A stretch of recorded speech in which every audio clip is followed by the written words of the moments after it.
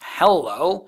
In this video, I'm going to do two things. I will explain and give you a historical background for Prisoner's Dilemma, and then I will take you through a Python simulation done on REPL that you can play with for the Prisoner's Dilemma. If you want to skip straight to the coding part, go to about the 7-minute mark. If you want to listen to the theory, continue listening. Now, Prisoner's Dilemma is a game. It's based on a scenario where the police capture two criminals who are caught doing a minor crime, a crime for which they would do 1 year in jail. However, these two criminals are also suspected of a larger crime, a crime that would have a 10-year jail sentence. So what the police does is divide and conquer. The two arrested criminals are separated and they're urged to testify against their partner. Now, since neither of them has any idea of what their partner is doing, they have to consider their own self-interest. And in this particular game, there is something called an equilibrium condition, which I'm going to elaborate on. So basically, let's say you are one of the criminals. We'll take it from your point of view. So your sentence is marked here, and your partner's sentence is marked down there. So let's say this. Your partner cooperates. Let's say that's what he does. So you have two options once he's cooperated. You can cooperate or defect. Well, if you cooperate, you are going to have 1 year. If you defect, you're going to go free. Party time. So, logically speaking, in case of your partner cooperating, you should defect. Let's see what happens if your partner defects. Okay, if he defects and you cooperate, you get 10 years. If he defects and you defect, you get 5 years. Still, these are two pretty bad options, but defecting is the better option. Your partner is in pretty much exactly the same situation. If you cooperate, he has two options, cooperate or defect. Defecting sets him free, so defecting is his better option. And if you defect, he's either going to spend 10 years in jail if he cooperates, and he's going to spend 5 years in jail if he defects, so he will also defect. And this here is the equilibrium situation, the sort of game theory optimal situation, which is something that you might have seen in a movie called A Beautiful Mind with Russell Crowe. Russell Crowe plays John Nash in the movie, and John Nash is a mathematical genius who becomes a very, very young professor at Princeton. And the movie tells a story of how Nash came up with the Nash equilibrium, which I really think is a bit embellished in the case of Hollywood not letting the truth get in the way of a good story. But I still have to recount it to you because it's awesome.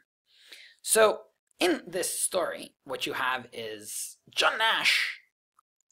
There he is, sitting in a bar with 3 of his friends. And they're talking mathematics, economics, smoking, drinking. And at some point, there's a number of pretty girls that walk into a bar. There they are, 5 of them. And they all get talking amongst themselves, and as guys do, and they say, oh man, the tall blonde's beautiful. Like, they all like her. And one of John Nash's friends says, well, as we know from economics, Adam Smith says that if we all pursue our self-interest, then the outcome is going to be best for everybody. And John Nash thinks about it and thinks about it. And he disagrees. And he explains why. Basically saying that if they all hit on the tall blonde, what's going to happen is she's going to feel overwhelmed and reject them all. Then they're going to go to their friends, and the friends are going to feel like they're second best, and the friends will reject them all. So they will all fail abjectly if they all start off by competing for the affections of the tall blonde. Meaning that that is far, far, far from optimal strategy. However, if they were to ignore the blonde, then they would be able to get the attention of the friends, and the friends would actually, you know, probably get a lot of affection for the guys, because normally guys would be hitting on the tall blonde. So that would be the best outcome for everybody. And he describes that as the equilibrium point. After this, the friends are convinced, and Nash runs off to write down this mathematical theory, which makes him famous. Now, that's the Hollywood story. What the Hollywood story doesn't tell you is that game theory itself was invented by John von Neumann. And John von Neumann was one of the greatest mathematicians of all time. He actually devised the mathematics which expresses quantum physics and wrote the mathematical foundations of computer science, among also inventing game theory, of which John Nash just mathematically expressed the Nash equilibrium scenario, which we explained in The Prisoner's Dilemma. Now, in case this is all too abstract and The Prisoner's Dilemma doesn't quite make sense, don't despair. There is a perfect example of this in pop culture. And it is this game show, and that's called Golden Balls. You should look it up on YouTube. If there's any doubt, the way that this show works is that contestants play a game show, and two people end up with a giant prize pool in the end. Tens of thousands of pounds, usually. And they have to choose the Prisoner's Dilemma choices. They can either split or steal. If they both split, they split the money. If they both steal, they both go home with nothing. If, for example, the lady splits and the man steals, the man takes all the money. If the lady steals and the man splits, then the lady takes all the money. And for that, the payoff matrix is perhaps even easier to understand. If they cooperate, they get 1 share each. If they both defect, they get nothing.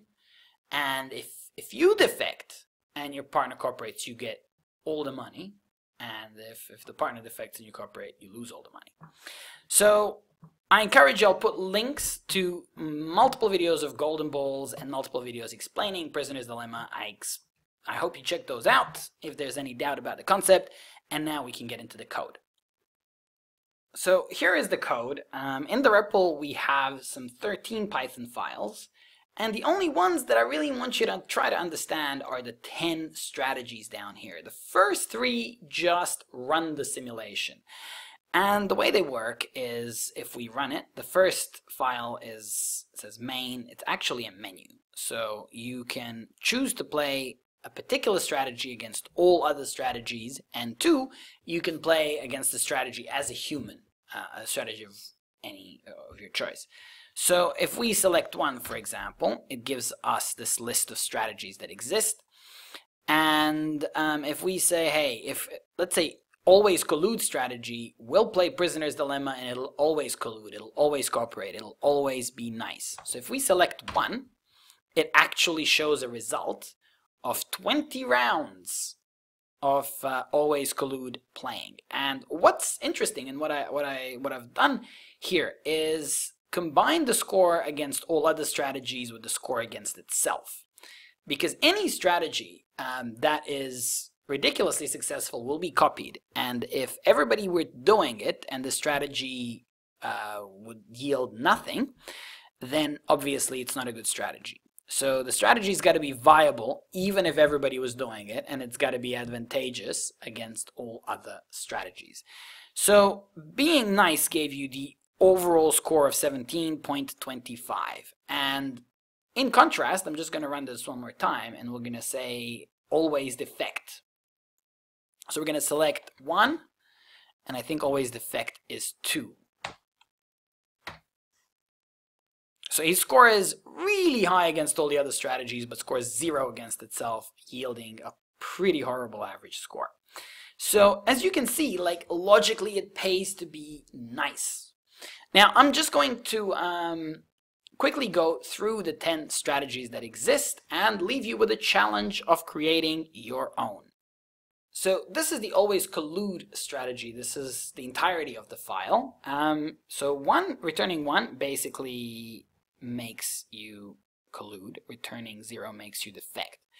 And when the game starts, the default strategy is to collude, and onwards, from that move onwards, the strategy is to continue colluding. So you collude 100% of the time. Then the next one is always defect, and it's pretty much the mirror image, mirror opposite, where you defect at the start and you continue defecting. And I think this one I symbolized by, I think, what's his name? Wormtail from Harry Potter, and then this is Frodo from Lord of the Rings. So next one is random collude. So some kind of a gambler, but a good guy. So that's James Bond. And the idea here is you create a random between 1 and 5. And for numbers that are 3, 4, and 5, you collude and you defect for 1 and 2. So you got about 60% chance of colluding, 40% chance of defecting. So that's your roll function, and in the play function, you basically return this roll whether you're starting or whether you're continuing. Random defect, there you go, Joker. And the random defect is also very, very similar, except you just go and defect 60% of the time. You use the same code structure for rolling. Next one is the Grudger. Now, Grudger actually uses opponent history, albeit in a very, very basic way. And what the Grudger does is it has a Boolean, which is true by default, is to be nice. So it'll always collude, collude, collude until somebody right here defects against the Grudger. And then be nice will become false. And if be nice is false, it'll always return 0. So it'll always defect. So it'll collude until you betray it, and it'll always defect from that point on. Next is random. Well, that's just a 50-50 roll no matter what happens. Next is mine, the Sanjin strategy. And this is actually the highest scoring strategy. I haven't put in that much effort to create it, so I'm sure it can be improved upon, and this is your challenge. But the strategy records all of your opponent's previous moves, and against opponents that are nice, 70% of the time or more, we collude. We're nice back. And if someone is nice less than 70% of the time, like 69% of the time, we defect. And yeah, that strategy works really well. Try it out. So this is also a really awesome one. It's basically coded behaviorism. So it's called Pavlov, based on Pavlov's dogs. Ivan Pavlov was a famous Soviet psychologist. So he trained dogs to do amazing things. And what this strategy does is, by default, it returns a random. However, if the last move was successful, if opponent move was nice, then we are going to repeat whatever it is that we did when we succeeded last time. So when Pavlov wins 1 point or 2 points, he's going to repeat whatever he did in the previous move. So whatever works, Pavlov is going to repeat. And that's it. Those are all the strategies. In the end, there's going to be one file called My Strategy. Let me show you. And this strategy actually has just some basic always collude code. And I challenge you to create a strategy of your own. Be sure to check out all the other code, recycle whatever you like, and have a really high score. Approaching 19 and 20 is considered really good. Okay, have fun with it, and see you all later.